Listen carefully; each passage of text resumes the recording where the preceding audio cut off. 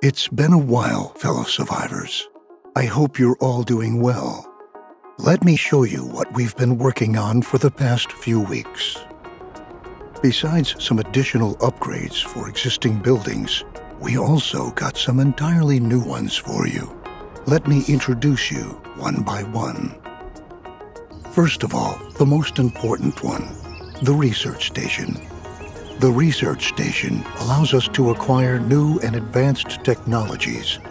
It employs researchers to generate knowledge, which is required to conduct research. Oh, before I forget, your voices have been heard. With this update, you can experience our very first iteration of EndzoneAWorldApart's tech tree. But beware, it's still heavily a work in progress. We hope you like it. Now let's have a look at the new tech.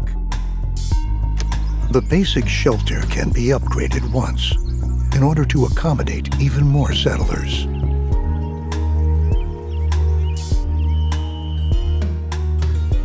This is the scrap collector, another new invention.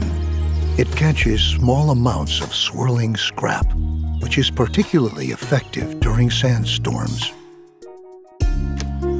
Next up on the list is the hemp weaving mill, a building that produces cloth from hemp. That's pretty useful.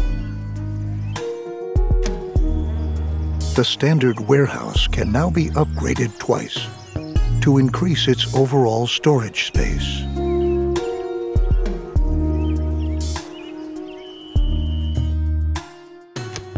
We also got something new to speed up our settlers' travel time even further.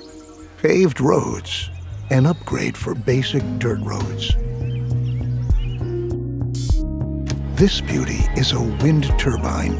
It constantly produces a low amount of power. That's why it can only supply a small number of buildings. And that's not all. 2 new challenging scenarios await you. Piece of cake? No, not at all. You are surrounded by nothing but withered earth and radiation, neither plants nor trees, and worst of all, no water in sight. Just as you started a new settlement, dark clouds are gathering on the horizon. Not the regular ones, but highly radioactive ones. Contaminated rain season is upon you.